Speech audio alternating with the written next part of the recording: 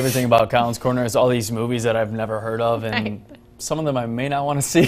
That one with the crab monster. Yeah, he's no, like, I'm not of here for course, that. the crab monster comes out of nowhere. We love Colin, though. We appreciate him letting us know all we can win this week. Michelle, of course, here with us. So now letting us know what our Good Day calendar task of the day is. What do you have for us, Michelle? So this one I feel like kind of goes well with what Colin was talking about, all of that the theme, creepy stuff. if you will, yeah. Yeah, we're getting closer to Halloween, and now is the perfect time to go to a haunted house. So I know that there are some, it's actually, you got to do a lot of research if you want to find out if your favorite haunted houses are open, because some are, some aren't. But there is a new one that just is popping up in Chicago, and it's a drive-through haunted house. Oh, cool. And I think this is cool. It's also very, I'm scared of wow. everything. So like, I'm scared of this picture of this like zombie lady. But, so it's called Alley of Darkness.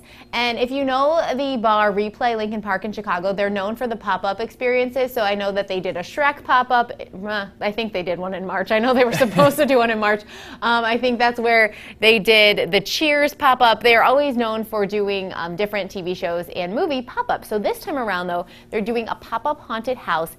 It's a drive-through experience. It's a 30-minute, 360-degree haunted 30 minutes is experience. actually kind of a long time for Oh my this God, I'd type probably of pee in my pants if zombies were coming around my car for 30 minutes. So that's the deal though. So you drive through and your car stays stationary. Thank goodness, because the first time I read about this, I honestly thought you drove through a haunted yeah, if you're house. scared, you would just fly into I thought someone. that was really a poor choice for safety know. purposes. So I'm already a little testy as it is sometimes with the gas, so. I'm glad to hear the car still. I was like, oh, I can't go. If someone scares me, I will slam the like, I gotta gas be in the or the passenger brakes. seat, yeah. So yeah, thankfully your car doesn't move, your car stays still, and then Good. it's a 30-minute experience where the zombies come out and scare you. And I wonder too, like after 20 minutes, do you still get scared or not? I don't know, it's good, It's but called you Alley said of 75 Darkness. bucks a car, Yes. right? Yep. All right, perfect. Well, there's your Good Day counter task of the day. We'll be back in a couple minutes.